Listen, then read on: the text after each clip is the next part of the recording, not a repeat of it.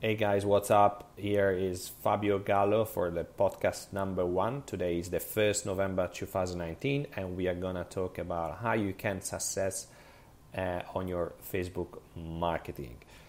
So online marketing is not just about, amplification of messages, but it's also about connection, right? So the recommendation number 1 that I would say is don't simply treat Facebook as a broadcast medium. While you can treat Facebook as a broadcast channel to achieve, the best return, you also need to create and share relevant content. And this content basically has the objective to make users interact with you, right?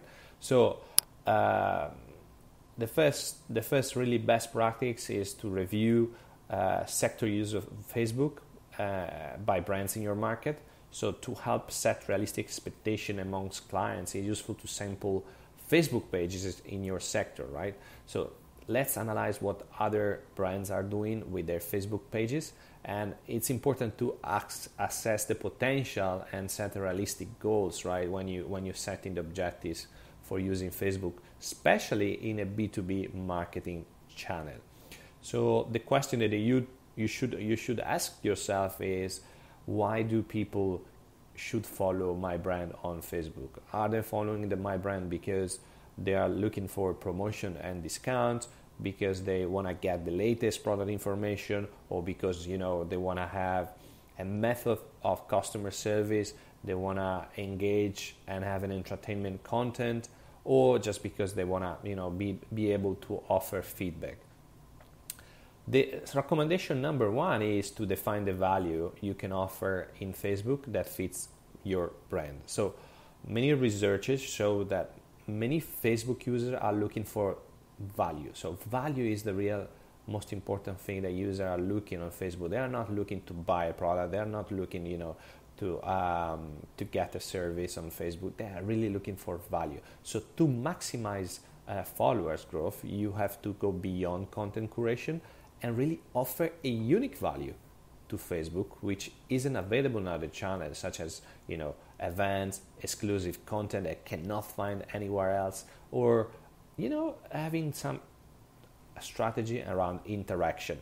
So those are really strong values for the user. The tips number 3 is really to invest in tools to help reduce time in profile management.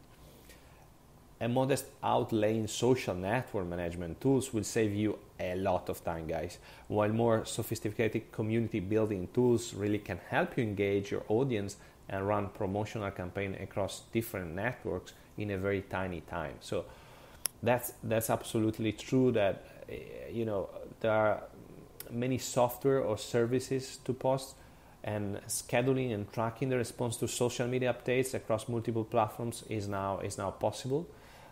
So Sprout Social is an excellent example of such tools, and you can get a month's free trial to experiment with that it has to offer. So the key function of the social network management tools include the capability to use this across the different social networks. So you can post the same status update to multiple channels at the same time. For instance, you can reply to comments and questions for delivering customer service and pre-sales support. You can track and reporting on sharing and click-through from these updates. You can also review updates from publishers and other influencers, or you can review comments from named competitor or hashtag topics. So why should we be using Facebook, right? What are the benefits from a business perspective to use Facebook? So the first thing is your brand. Treat your brand basically as a trust presence. To gain reach and growth brand awareness, to achieve customer engagement and two-way communication. You need to talk to your customers or to potential customer in an engaging way. You need to make a brand more accessible and personal. So personalization of the message is another very important element. To foster customer to customer, the famous word of mouth engagement, for the potential of viral sharing of content. So potentially you can create a content that could be viral, and then friends can start to connect with other friends and show to other people. To create user-generated content such as comment or image posts, to have access to immediate feedback, to develop your brand personality, communicate promotion or content and events, to drive traffic to website content, or to access a target advertisement platforms. So this is my real tip number 3, and the tip number 4 that I want to talk to you today is outline a Facebook communication strategy. So the communication strategy for Facebook should align the types of content you will share, the frequency, and of course the most important thing is what you're looking to achieve with this communication strategy.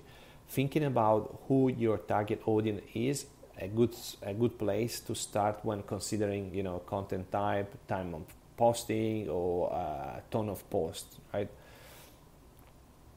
And the strategy recommendation number 5 is also to invest in a communication plan to drive people to your page. So profile your Facebook page in all your communications such as website, newsletter, email, and print ads, considering investing in Facebook advertisement to drive new visitor to your page. I really recommend to go beyond the organic posting on Facebook. As you can see, the algorithm of Facebook has been changed. Now it's extremely difficult to reach a lot of people on Facebook with the organic posting. So recommendation number 1 is to start to use advertisement. You can really have a lot of beneficial to that. The cost of advertisement on Facebook is really low. You can get a lot of you can reach a lot of objectives with that, and there are many companies and agencies that they can do that for you if you don't have the internal capability in your companies. I'm also working with a specific company with that. It's called ROI Target, and I really suggest you to look at that.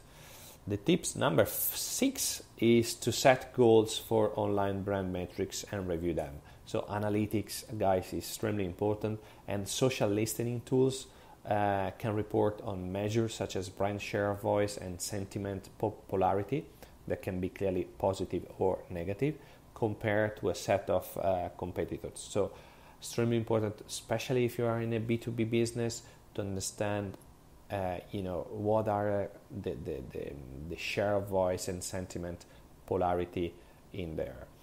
And the tips number 7 for today is on when you're using clearly your marketing strategy on Facebook is resourcing your page to keep it active. So ensure there is always a defined person who will post quality content from your site and other site onto your Facebook page, and follow up with relevant comments and links.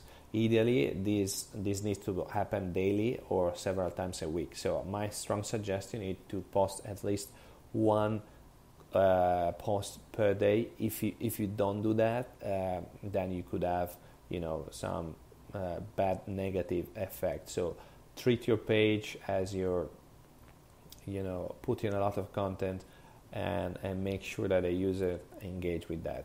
The tips number 8 for today is use Google Analytics to show value of Facebook marketing. So many companies still don't use Google Analytics, or maybe they have implemented Google Analytics but they don't know how to use it. So the social reports go beyond last click sales reporting to show you the assist where social media encourages visits, which don't immediately cause a lead or sale, but potentially influence it, since a later visit or from another channel directly leads to sales. So extremely important to track all the key metrics that are important for you.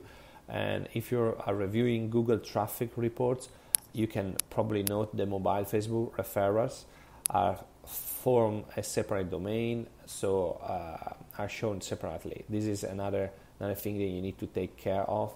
One thing is to track the metrics on website, and the other thing is track the metric on mobile. As you can see, mobile is still started to get a lot of more important compared to what is a website now. The recommendation number 9 for today is use a blog as platform to share content to Facebook and drive visits. So posting a link to a blog post is a great way of driving traffic to your website. It will also really help your search engine optimization.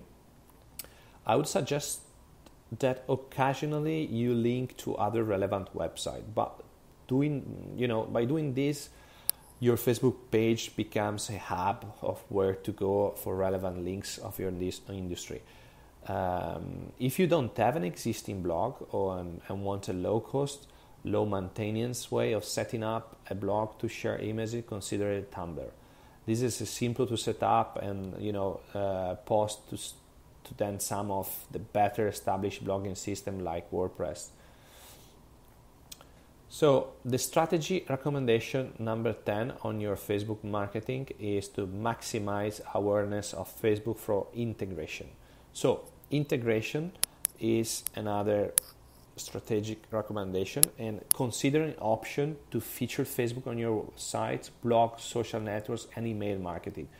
Demonstrate the benefits for prospect, customer to visit Facebook and become follower. I recommend you consider your integration option for Facebook in these 4 main areas. Number 1, website, blog, and online store, clearly. Number 2 is other social networks. Number 3, email marketing. Guys, email marketing is still the number 1. I thought many companies and many people are telling you that email marketing is shrinking. It's probably true. Clearly the open rate are decreasing, but it's still extremely important. And number 4 is offline integration. So try to use this across promotion on social network to increase followers. So share your Facebook page and individual posts into other social networks. Clearly, don't overdo it. It generally makes more sense to drive a visitor to your blog or your site, but in some specific case, you can still have effect if you post it on other place. And finally, the strategic recommendation number 11 for today's podcast on your Facebook marketing strategy is to set expectation for the search engine optimization impact on Facebook. So the impact of Facebook on SEO is limited compared to the SEO activity on your website and traditional PR and influencer outreach. So don't expect Facebook or any other social network to transform your search engine optimization. Black links from other sites are really important ranking factors with the search engine, and ideally will be relevant links from authoritative, the more popular, let's say, website, and contain hyperlink anchor text from a relevant page to inform the search engine what your page is about. So Facebook, like other social networks, use nofollow tags on the links on their pages to deter spammers. However, which means that no direct search benefit occurs from posting links to Facebook. So that's my tips number 11 for this podcast. I hope you enjoy my recommendation for today, and if you do so, please share this podcast with everyone you think could be interesting, and we'll talk very, very soon. Bye bye.